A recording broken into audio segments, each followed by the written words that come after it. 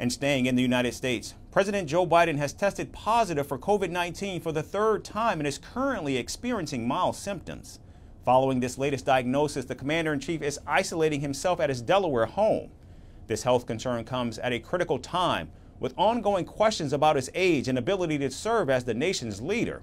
However, the 81-year-old president has promised to recover and get back on the campaign trail in the lead up to the Democratic National Convention, which is just a month away. Here's our report with more. U.S. President Joe Biden was slated to speak at the UNIDO's annual conference when, right before his appearance, an announcement was made. Regrettably, I was just on the phone with President Biden, and he shared his deep disappointment at not being able to join us this afternoon. The president has been at many events, as we all know, and he just tested positive for COVID.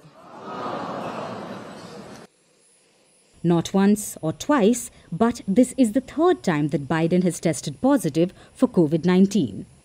Even though the 81-year-old has been diagnosed with mild symptoms, it comes at a time when he's losing support not only within his party, but equally among voters. I think that COVID is not the concern right now. The concern is having a leader that is going to take America in the right direction. And that leader is Trump. But despite this, the US president remains optimistic. Flashing a thumbs up and assuring people that he felt fine, Biden headed to his Delaware beach home to isolate himself. And as he boarded the Air Force One, he was heard saying, "Good, I feel good." Mr. President, how do you feel? How do you feel?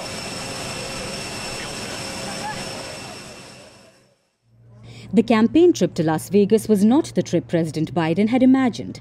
The president first made a pit stop at a Mexican restaurant where he greeted several diners and posed for pictures with them.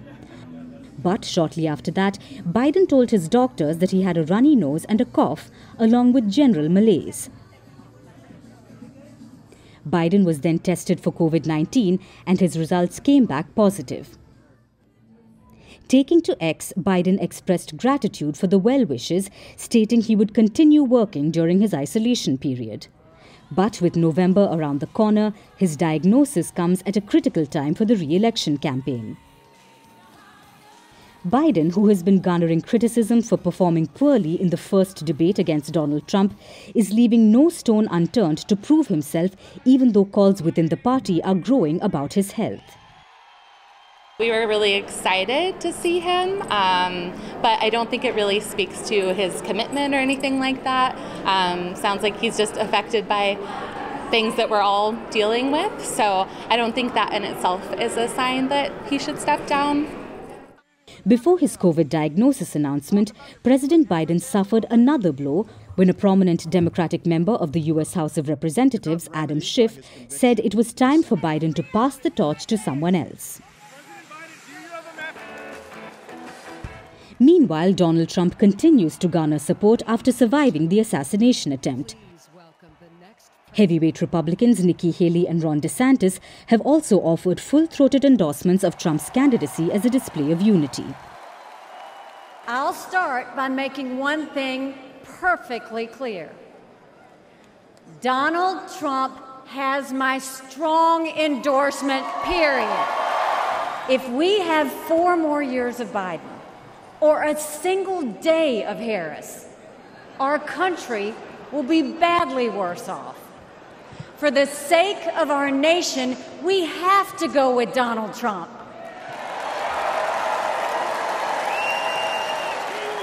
Enemies do not confine their designs to between 10 a.m. and 4 p.m.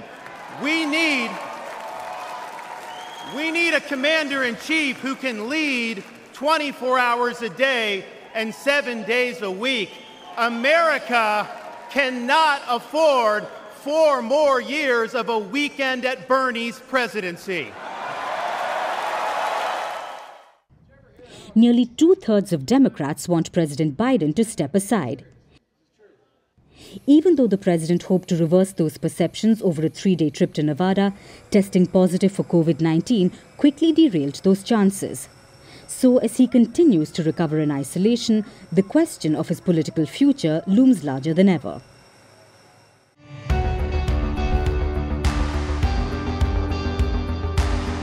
Across continents, one powerful news source. Bringing you diverse perspectives on the issues that matter.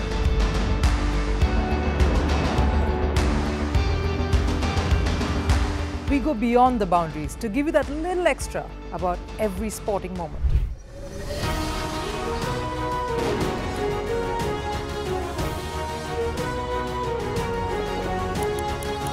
So thank you for making Firstpost 5 million strong. We're counting on your support, and you can trust us to bring you the news unfiltered and unvarnished.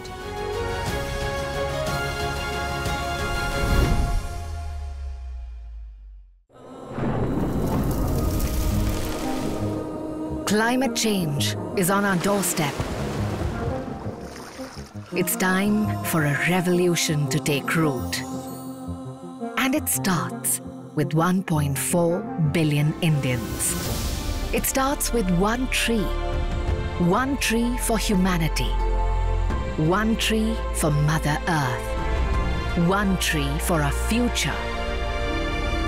Project One Tree, a News 18 network initiative.